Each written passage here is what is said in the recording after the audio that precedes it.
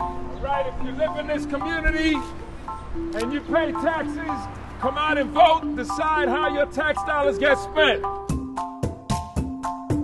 Participatory budgeting gives people real power over real money to make the decisions that affect their lives. It's a democratic process in which ordinary community members directly decide how to spend part of a public budget. Oh, this is different because you're actually voting for where the money is going to be spent instead of allowing them to decide where to spend the money. Who knows better about their community than the people that live in their community? So how does it work? First, people brainstorm ideas. They come together in neighborhood assemblies and start to think of what kinds of projects would they like to see in their neighborhood. Volunteers take people's initial ideas and turn them into real projects. We started with maybe about 40 projects, and so we had a series of budget delegate meetings, and we narrowed down the list into about 4 or 5 projects. What are the real needs of the community? If you only have a certain amount of money, what is it that you can do that's going to benefit as many people as possible? We're asking for a projector and 30 Mac laptops.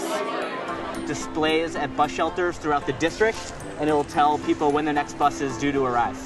I'm dreaming of new benches, modern benches. Seniors have nowhere to go. People get a taste of making the tough decisions and coming up with things that can be done to improve their community. And they bring them back to the public for a vote. It's a way of validating every voice in our community and saying, you know what, whatever your position is, you live in our community, you have a right to decide, and that me as a representative and government should respond and should listen to that voice.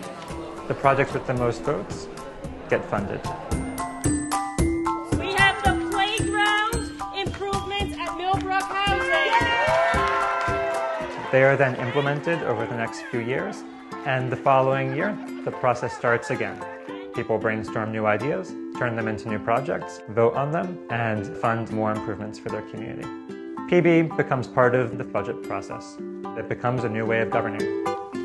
I think this is like the greatest wave of democracy coming into the United States. It started in Porto Alegre, Brazil in 1989. From there, it spread all over Latin America and to over 1,500 cities around the world. In Toronto, public housing tenants have decided to spend millions of dollars each year on improvements to their buildings. In Chicago and New York, city council members have set aside discretionary funds for the community to decide. In Vallejo, California, PB has been used citywide for funds from a new sales tax.